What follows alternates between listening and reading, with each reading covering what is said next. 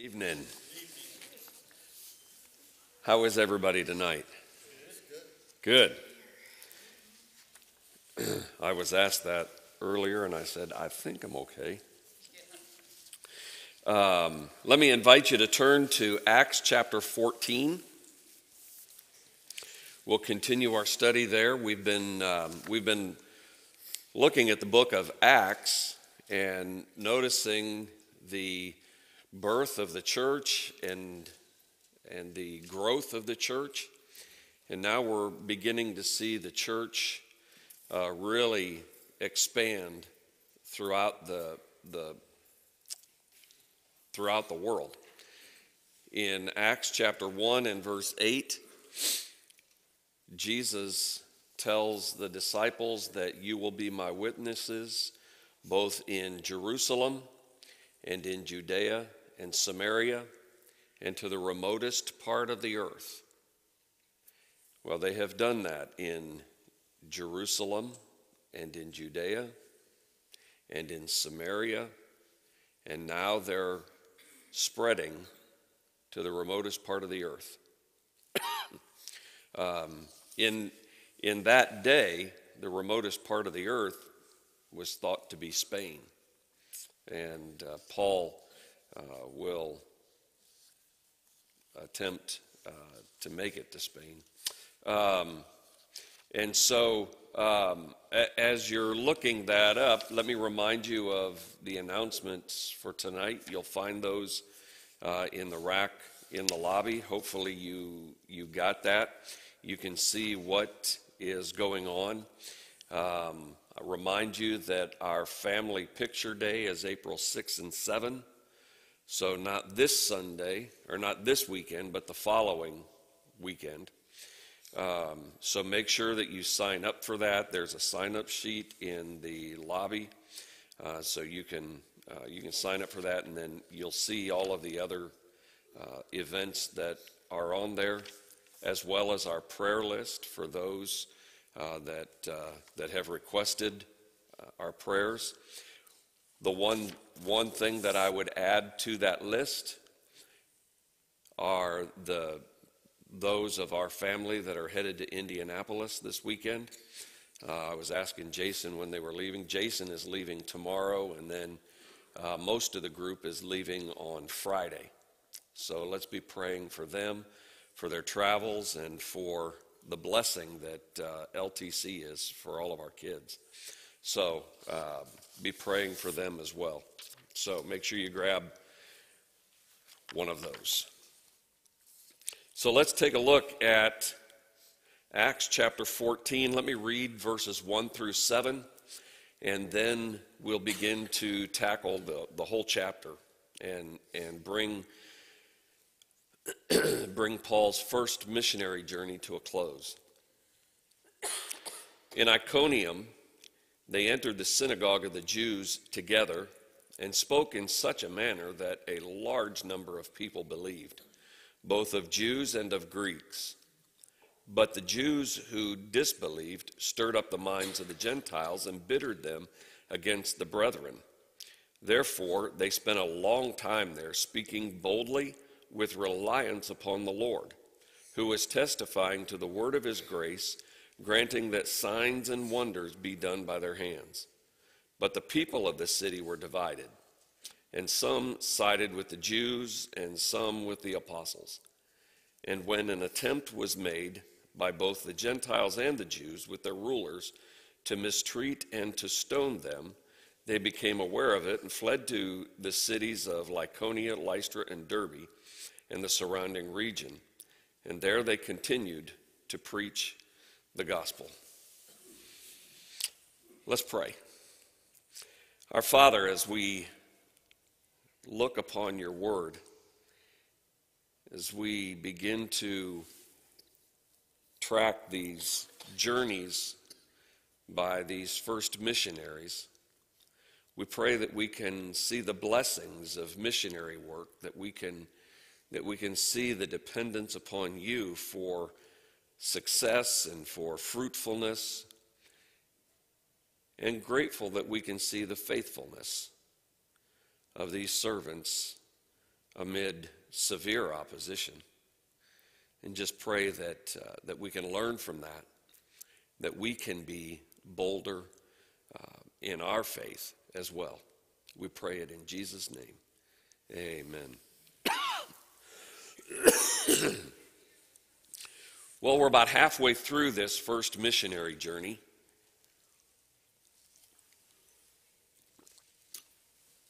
That began in chapter 13 and continues through the end of chapter 14. The end of chapter 14,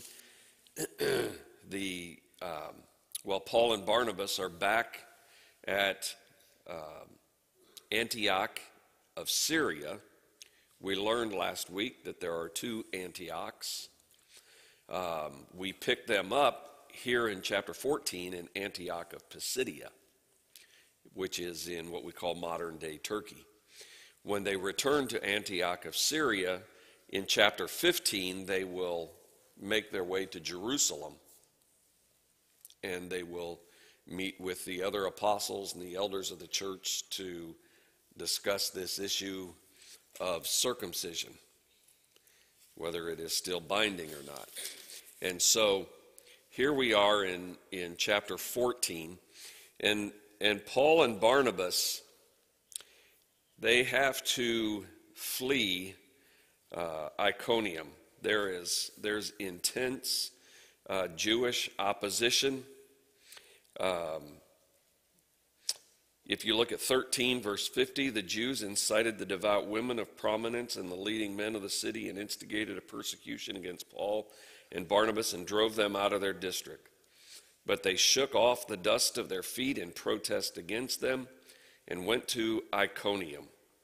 And the disciples were continually filled with the Holy Spirit. So if you've been following along, if you have your maps in the back of your Bible, it's helpful to keep a finger there on the maps so that you can flip to it and refer to where the disciples are headed.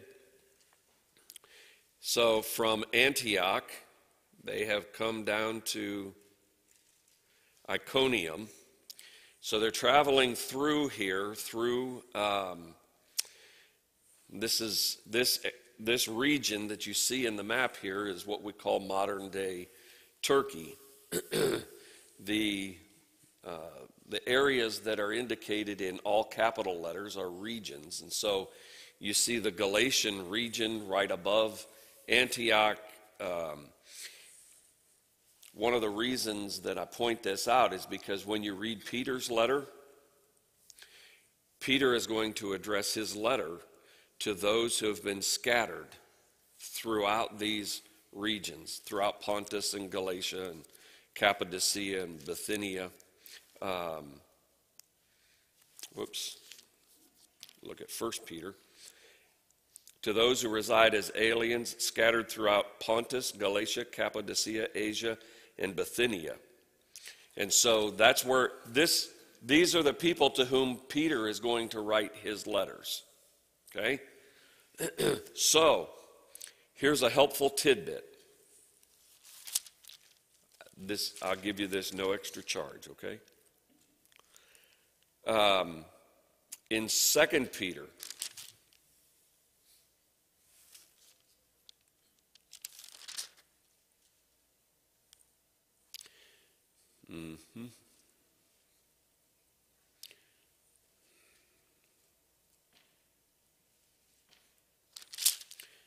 Yep, thought I had it. 2 Peter chapter 3, verse 15. Regard the patience of our Lord as salvation, just as also our beloved brother Paul, according to the wisdom given him, wrote to you, as also in all his letters, speaking in them of these things, in which are some things hard to understand, which the untaught and the unstable distort, as they do the rest of the scriptures to their own destruction. So when Peter makes this statement in his second letter, he refers to Paul. So you can go back and you can look here in Acts chapter 13 and 14, and then Later in chapter 16,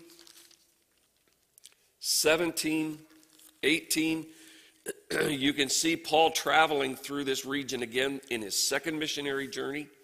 So when Peter refers to Paul's writings, you'll know what he's talking about. So the recipients of Peter's letter would know exactly what he's talking about when he makes reference to Paul, because they know Paul. Paul has been there. I think it's incredibly significant to hear Peter affirm the teaching of Paul. These apostles are in complete harmony when it comes to their teaching. They're in complete unity. And so Peter is affirming what Paul is writing. And they know Paul, so they would be very familiar with this. And of course, we know that Paul has written to many of these places. Okay, he has written to the Galatians. We know that, right? Because there's a letter called Galatians. Okay? We know that he has written to the Ephesians. You see Ephesus way out here on the western side. He has written to Philippi, which is also out here. He's written to the Colossians, who are in Colossae. The Thessalonians, that takes his next journey. We'll get to Thessalonica, Corinth, and then he will write to those who are preaching in these areas. He'll write to Timothy and Titus. He will write to an individual named Philemon. And so when Peter makes reference to this, they know what Peter's talking about. There's no ambiguity there. Because, and in fact, they could pull those letters back out and say, oh, this is what Paul wrote. Okay?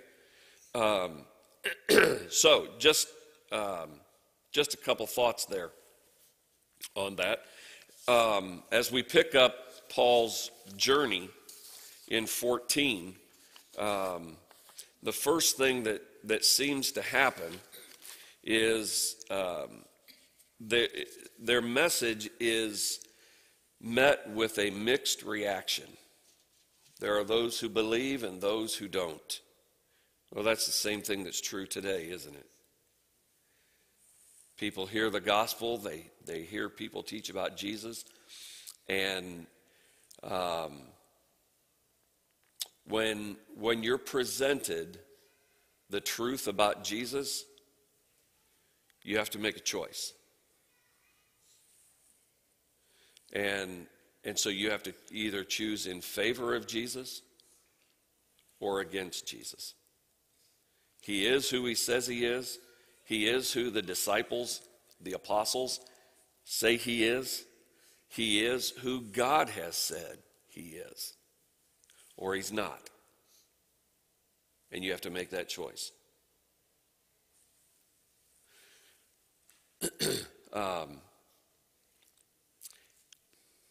To not choose, to just ignore the question altogether, is making a choice. You've chosen to ignore it, deny it. And so it is something that calls for a choice. And so there are both Jews and Greeks who are believing here in verse 1. There are Jews who disbelieve, and they stir up the mind of the Gentiles and embittered them against the brethren. And so it's encouraging, though, to see that amidst that opposition, that Paul and Barnabas stand resolute in their work, in their mission. They're not deterred. They're not discouraged. They're not dissuaded in any way. Because we're told, verse 3, they spend a long time there speaking boldly with reliance on the Lord. And the Lord is working with them. You remember Mark 16 and verse 20? Jesus said that, or God says that the Lord was working with them by performing the signs and the wonders and the miracles. And this is exactly what the Lord is doing here. They were speaking boldly with reliance upon the Lord. He was testifying to the word of his grace, granting that signs and wonders be done in their hands. And so from Iconium, there's a short trip down to Lystra. And in Lystra, they meet a man, this is verse 8, they meet a man who has been lame from birth. There was no strength in his feet. He had never walked. What do you think, or why do you think Luke shares those details with us?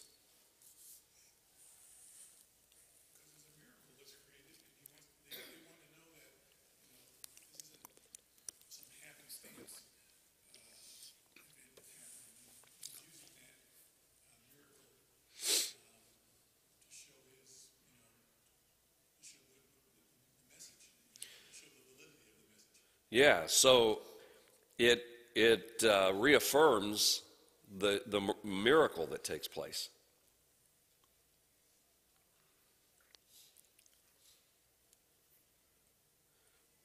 Why else do you think that detail is important? The man wasn't healed from an injury. He had never had the ability to walk.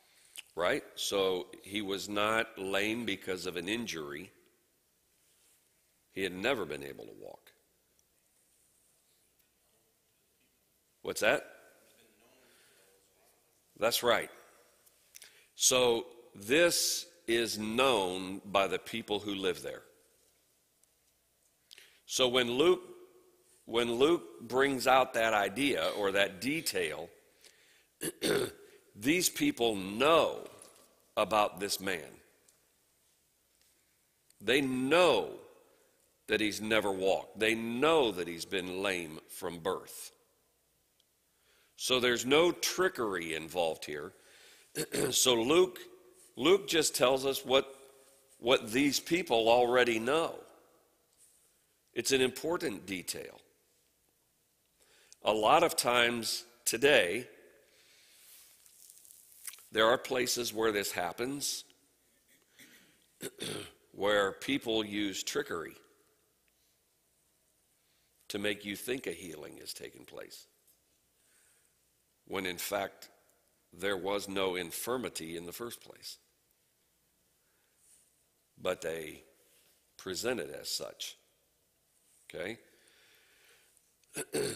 That can't be the case here because of this detail Luke provides for us. It's one of the things we appreciate about Luke and his writing. Luke is, he has a penchant for the details.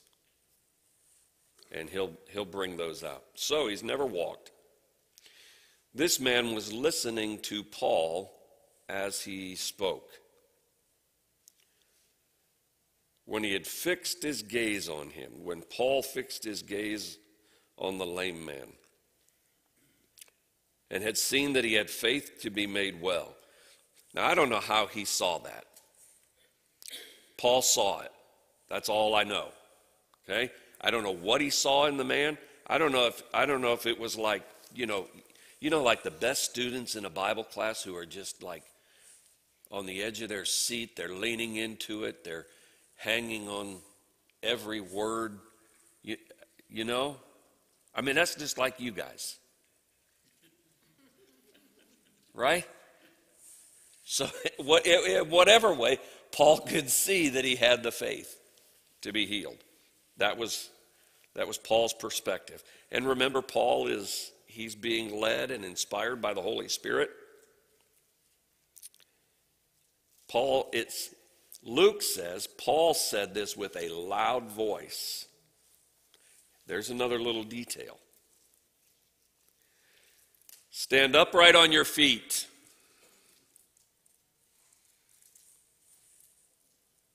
What do you see the man doing? Well, I'll try. Let me see if I can do this. Is this how it happens? What does he do? He just jumps up and starts walking. Isn't that incredible? I mean, he puts the whole physical therapy industry out of business. I mean, incredible. He began to walk. Now, here's the reaction. Okay? When the crowd saw that he began to walk, or when they saw what Paul had done, they raised their voice in the Lycaonian language.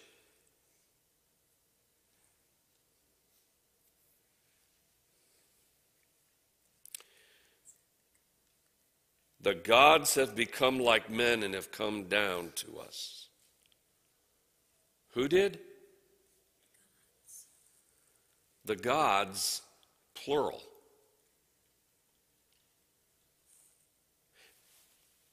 And they call Barnabas Zeus. Now, you've all heard the name Zeus, right? I mean, he's like the chief god. And then Hermes. So Barnabas is Zeus, and Paul is Hermes. Wouldn't you think it'd be the other way around? So if Zeus, because the way we think of Paul and Barnabas, okay, and their names have been reversed now. Remember when they started, it was Barnabas and Paul, and now it's Paul and Barnabas. And Paul was the one that performed the miracle, right? Wouldn't he be Zeus? Why would he be called Hermes? What's that?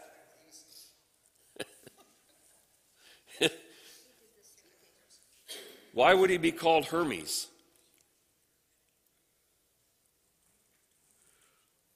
What was Hermes? What was his role as a god? He is the messenger, the spokesman for the pagan gods. That's why Paul is Hermes and Barnabas is Zeus. And the people want to worship them. So you have pagan priests, the priests of Zeus, who are bringing animals to sacrifice. They want to join in this worship celebration over Zeus and Hermes. It's almost as if Barnabas and Paul have been lost in the excitement of the people. It's now Zeus and Hermes. The priest of Zeus brought oxen and garlands to the gates. He wanted to offer sacrifice with the crowds.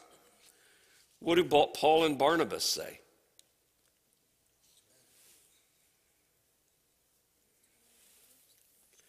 We're told in verse 14 that they tore their robes. What does that mean, that they tore their robes?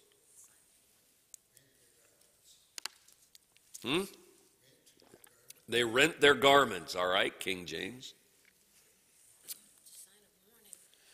Well, yeah, it is a sign of mourning.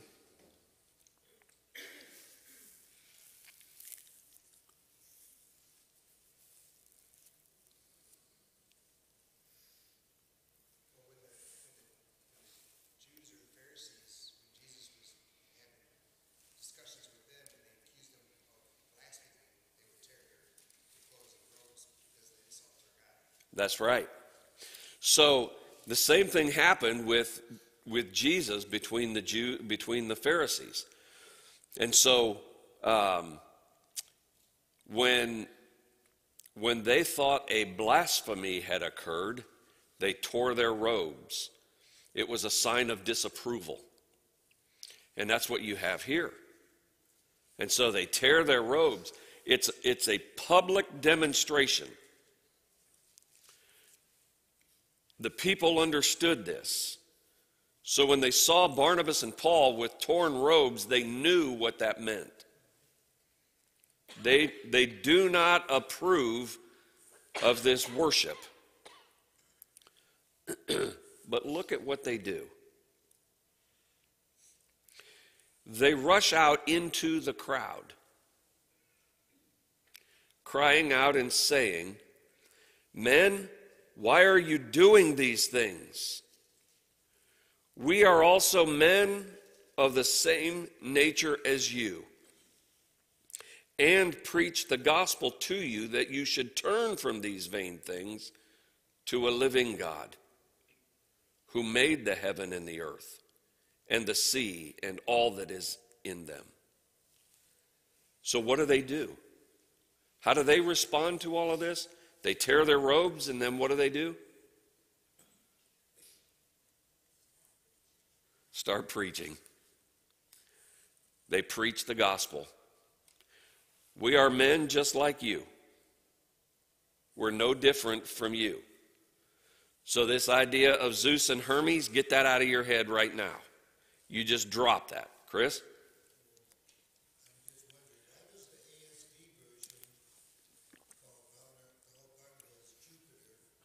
All right, there you go. So that's the ASV.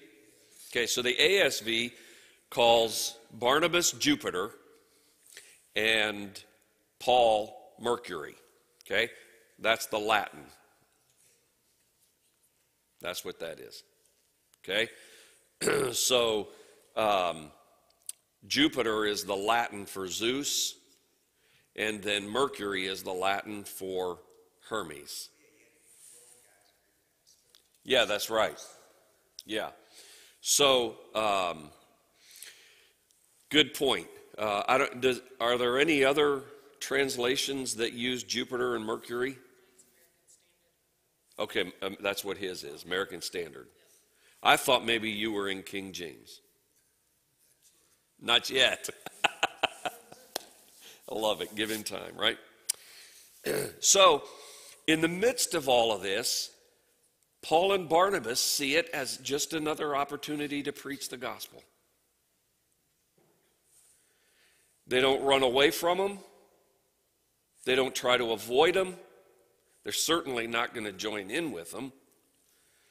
They don't flee to the next city. You'll see them do that at times when they feel threatened. But they're not threatened here. I mean, the people don't want to hurt them. They want to worship them.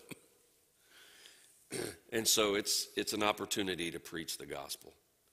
And so you have Zeus and Hermes, okay? The American Standard says Jupiter and Mercury. So you have, but I'll go by the New American Standard, the Greek gods of Zeus and Hermes. And so there's a focus on the gods, plural. And what do we know about Zeus and Hermes?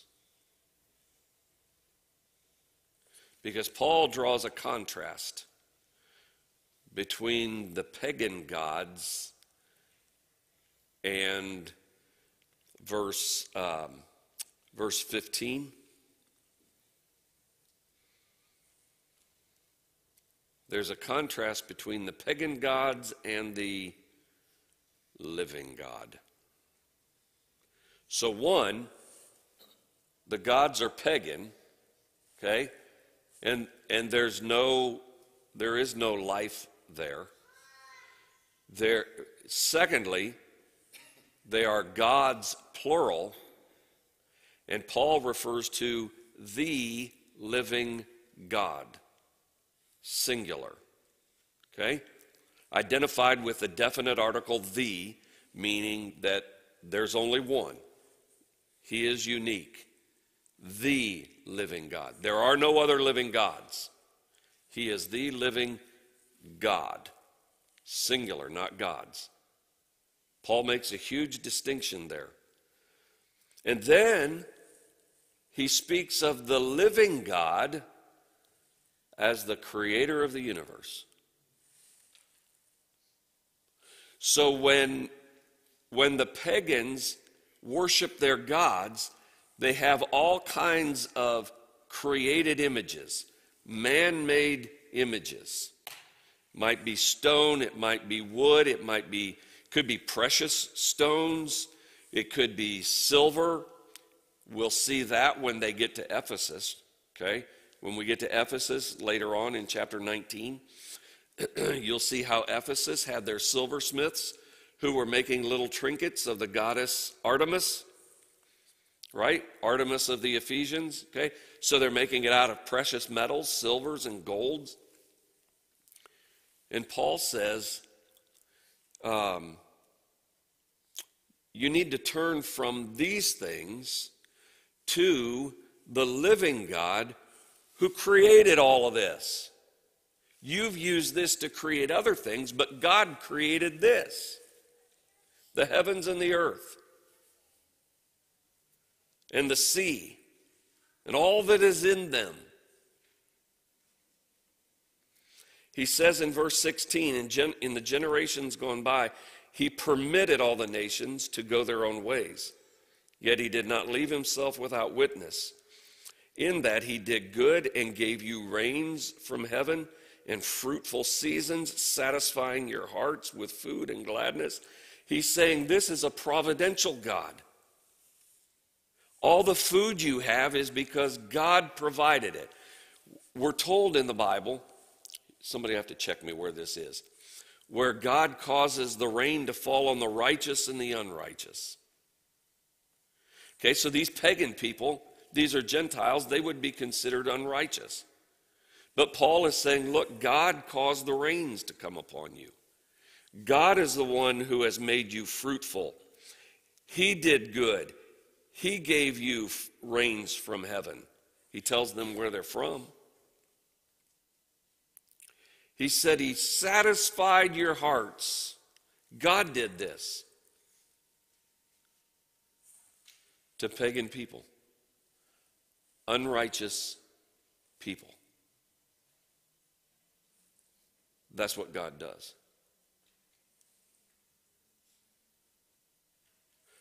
That is nothing like Zeus and Hermes. In the pagan world, when they worship their gods, it's because they're afraid of their gods.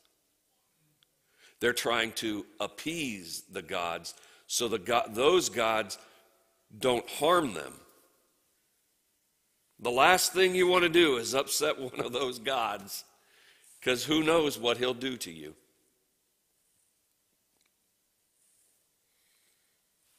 And he flips the coin and shows the living God as a benevolent God, as providentially caring for these unrighteous people, these people who don't know God. It's when we get to Athens, and Paul preaches on Mars Hill, and he finds that altar with the inscription to an unknown God. Okay, these people do not know the living God. And yet Paul says, he has been blessing you. Zeus and Hermes didn't do any of this for you. Even saying these things with difficulty, they restrained the crowds from offering sacrifice with them. They still had to work hard to keep these people from slaughtering these animals, burning these animals, sacrificing them. So verse 19 tells us that Jews came from Antioch and Iconium, and having won over the crowds, they stoned Paul. and dragged him out of the city, supposing him to be dead. They thought they killed Paul. But, now here's verse 20. Now think about this. Picture this in your mind. Paul is laying there on the ground, supposedly dead, while the disciples stood around him. What are they thinking? I mean, what's going through their mind? It's over? Despair? I mean, what just happened? And all Luke says is he got up and entered the city.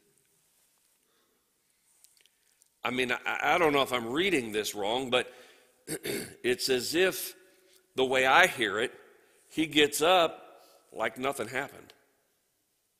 He got up and entered the city. Now, I know something happened. They stoned him. I mean, I don't think anybody in here has ever been stoned, have they? I mean, physically. I don't mean emotionally. Okay? I hope not. It's a good thing we don't do that anymore, right? But, Darlene?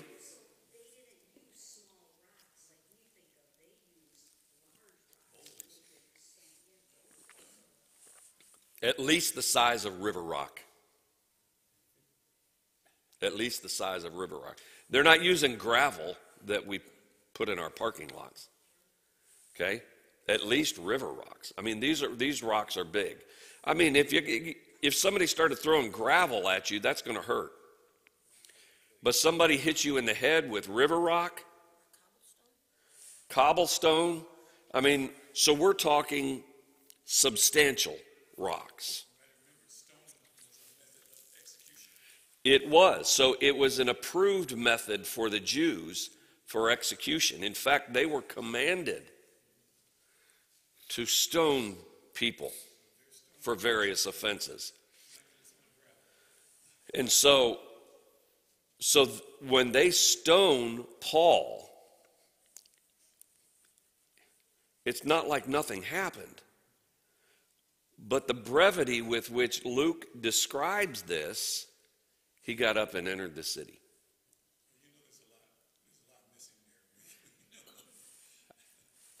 Marty?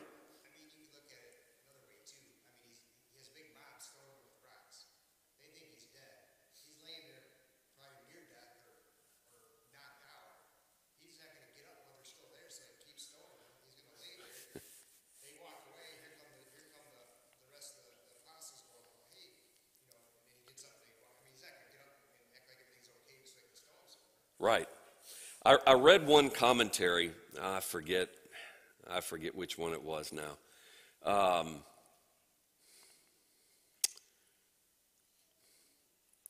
But the author of the commentary suggested that Paul was playing dead. It would be, but I think that's absurd.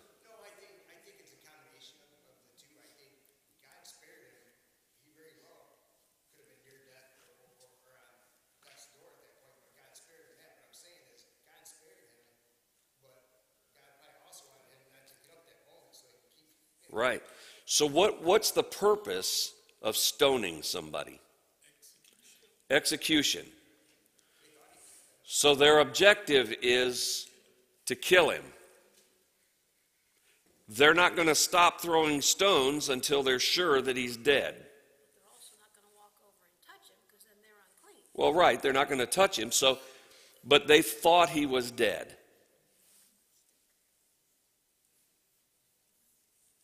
Now, that doesn't say he was dead. It says they thought he was dead. But, so I'll go with that near death. I mean, I'm telling you. So I don't buy the playing dead, like pretending. No, I don't think that at all because of the purpose of stoning and the intent of the stoners. Okay? So I do think that when they left him for dead, that he was as close to dead as he could possibly be. That's my opinion. It'd be pretty hard to play dead because they may still be throwing stones at you. You're going to react to it. Right. So, but then he gets up and he enters the city. I have a question. Yes, ma'am. When it says the disciples stood around him, you don't think anything miraculous happened? That they were praying and then he got up? Well, I don't know. Obviously the text doesn't say they were praying. Right. It said they stood around him. Right. In my mind, I'm just visioning that there was some power there from God to cause him. So that I do agree with that. I do think the power of God is at work here. Because like I said, I think, you take that for what it's worth, Paul was as close to death as possible. And it was only by the power of God that he gets up and walks into the city. And all the disciples are standing around. They're not doing anything to help him. I maybe think that they thought he was dead too. You can't add a lot to that, right? They got stoned and they dragged him out of the city. That's right. And they left him for dead. Yes. Jerry. He just said he must have been near death, but God preserved his life, so his mission was not done. That's right. Exactly. So I like that. So he was near death, and God preserved him. I totally agree with you, Judy, that it's the power of God that brought him to his feet again. Wait a minute. What time is it? Isaiah? It's not time for you yet. You got a reputation here, brother. Just a comment. In Matthew 10, Jesus tells him to feed his servants. Is that what he was doing? It could have been what he was doing. Well, maybe. Playing possum, being as rude as a servant. Yeah. As innocent as a dove. I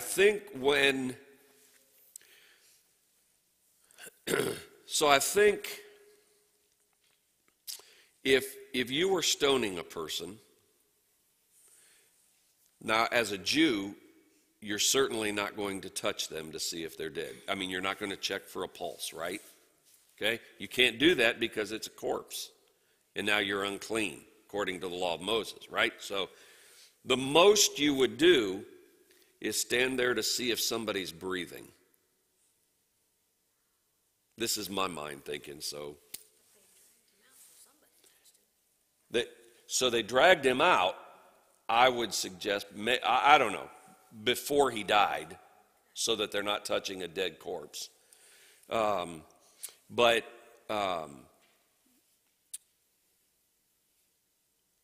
they might be looking to see if he's still breathing. And maybe that's what the disciples are looking for as they're standing around. Or maybe they were protecting him from not getting further.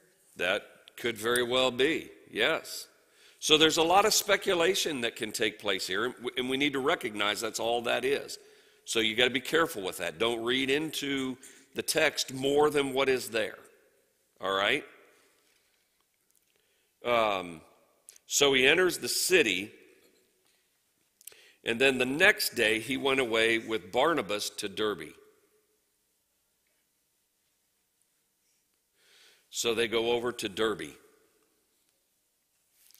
And after they had preached the gospel to that city and had made many disciples, they returned to Lystra and to Iconium.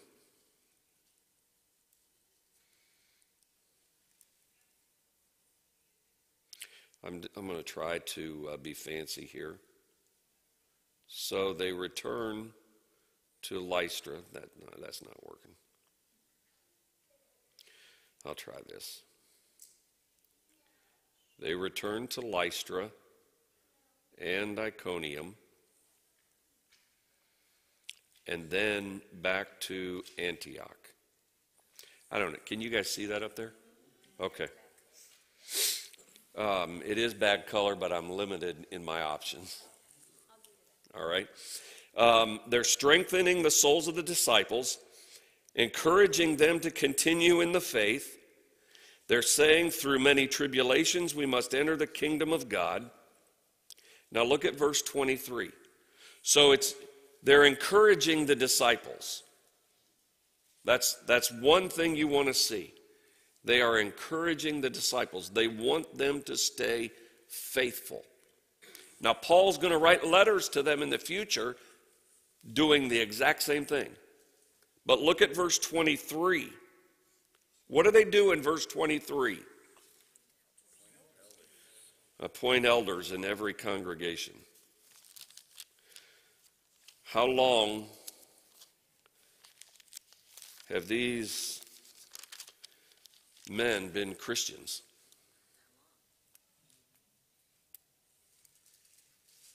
Okay, hold your finger there and go to 1 Timothy chapter 3.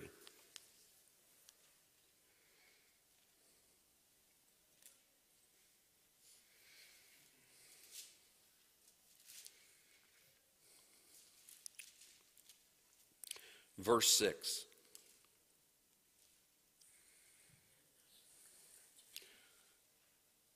This is Paul writing to Timothy, who at the time is the evangelist in Ephesus, the preacher in Ephesus, okay?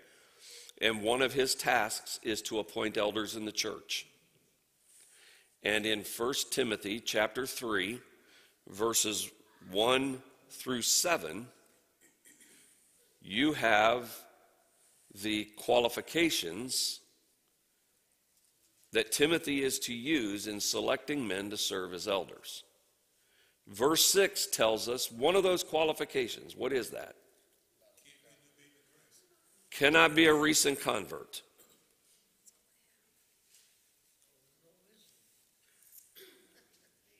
What's that? Or he may become conceited and fall into the condemnation incurred by the devil. I just think that's interesting. Now, we're talking about Paul. Okay, we're not talking about you and I. We're not talking about even Timothy, okay, the evangelist. We're talking about the inspired apostle Paul, who is appointing elders in these churches.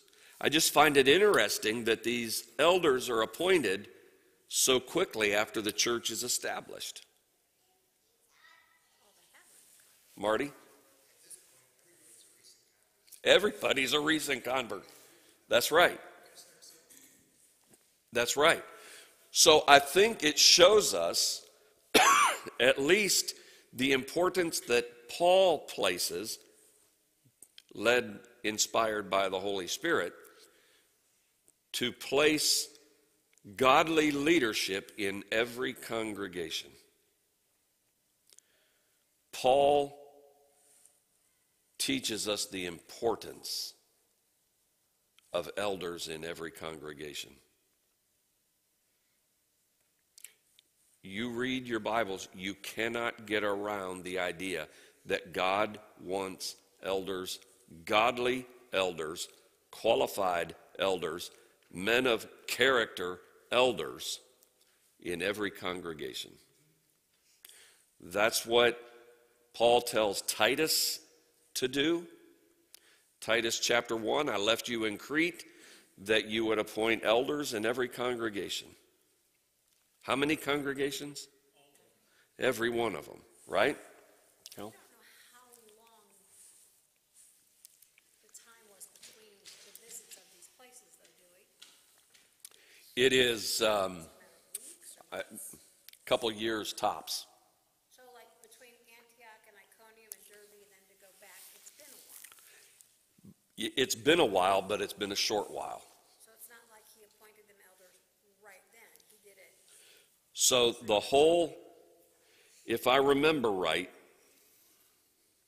and I might have said this last week,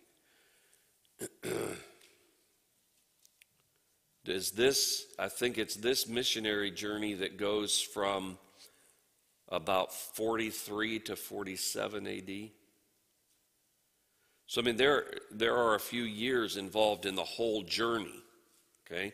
Because remember, somebody pointed out last week that they're walking, right? So, when I go to Ethiopia, I don't have to walk down to the Atlantic coast, pick a city, okay, Washington, D.C., whatever, and board a ship and then sail all summer over to Ethiopia or Africa and then walk across Africa till I get to Ethiopia. I don't have to do that. Hallelujah, I don't have to do that.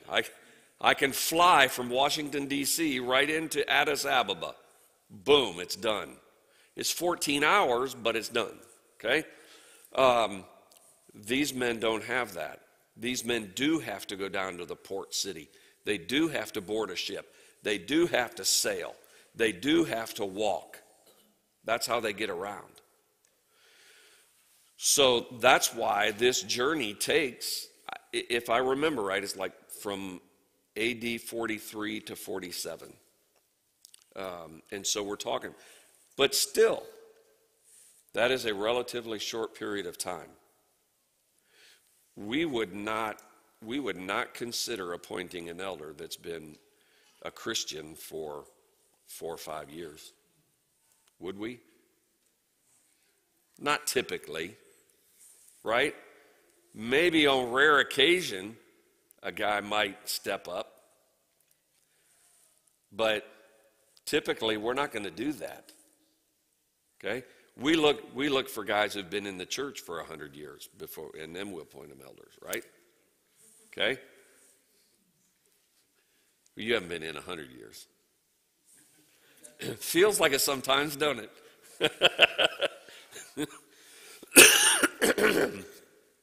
So in any event, that's where they are, and that's what they're doing. They're appointing elders. He does remind us at the end of verse 22, through many tribulations we must enter the kingdom of God. What does that tell you? Tough times. Being a Christian is not always easy. People will oppose you for that. People will make fun of you for that. People who don't understand the nature of the gospel. Shasta?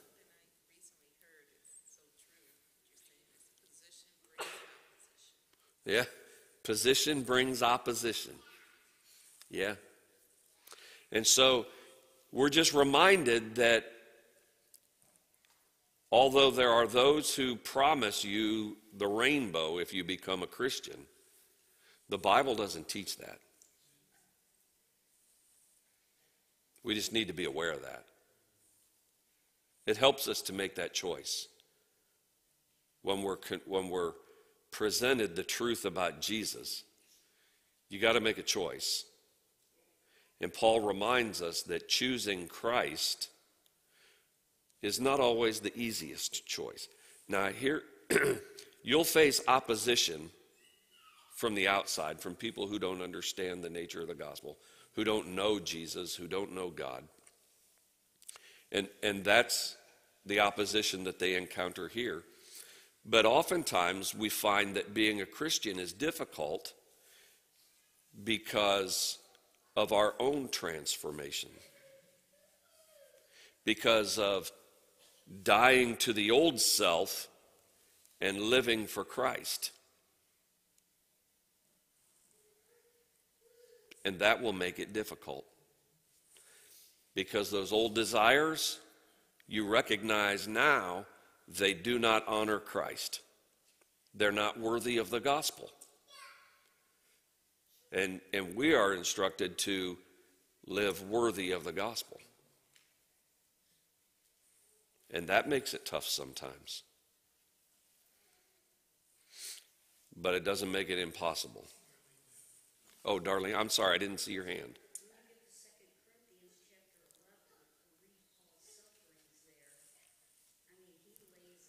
Oh, yeah. Yeah, that's a good thought, 2 Corinthians 11. And Paul describing his sufferings, we're seeing those right here. Okay? So, they appointed elders in every church. They had prayed. Having prayed with fasting, they commended them to the Lord in whom they had believed. So then they pass through Pisidia, and they come to Pamphylia. Now, I told you that Pamphylia is this region right down here. When they had spoken the word in Perga, so they come back down to Perga. They went down to Italia. That's not on the map, but Italia is right over here. And then from Italia, they sailed to Antioch.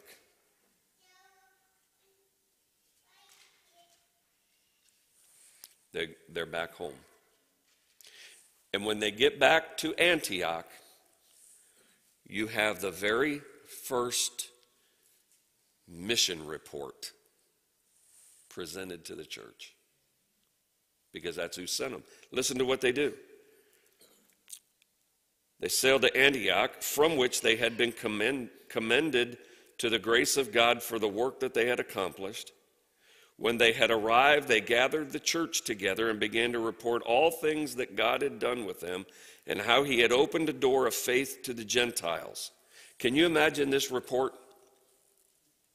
They call the church. Can you imagine this meeting?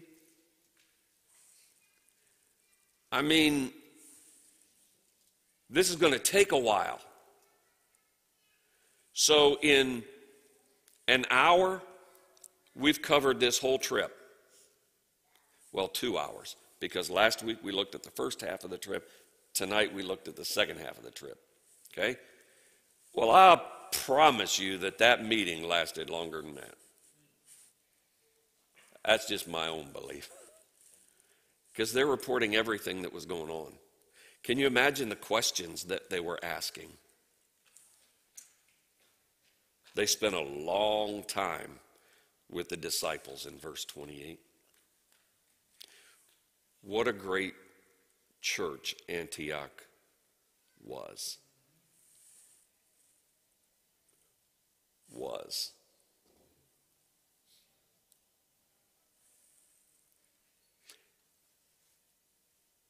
As we read through Acts, we're going to discover churches that used to be great.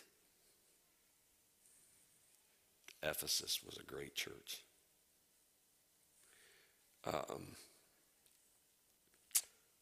Colossae was a great church. I mean, Philippi, that was a joyful church. Corinth, good church or bad church?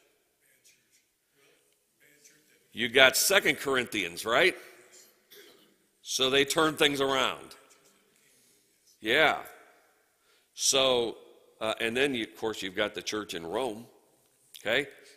So, by the time you get to Revelation, chapters 2 and 3, the Lord is writing letters back to these churches. The very churches that we're looking at right now. The church in Laodicea, the church in Smyrna, the church in Pergamum, the church in Ephesus, the church in Thyatira, the church in Philadelphia. The Lord is writing to all of these churches. Save two. Two churches have no condemnation from the Lord. But the other 5, they're all losing their way. They're compromising the faith. They're losing their first love. These were good churches. Listen, the last thing I want to hear 100 years from now, oh, I remember Sunset. Oh, it was a good church.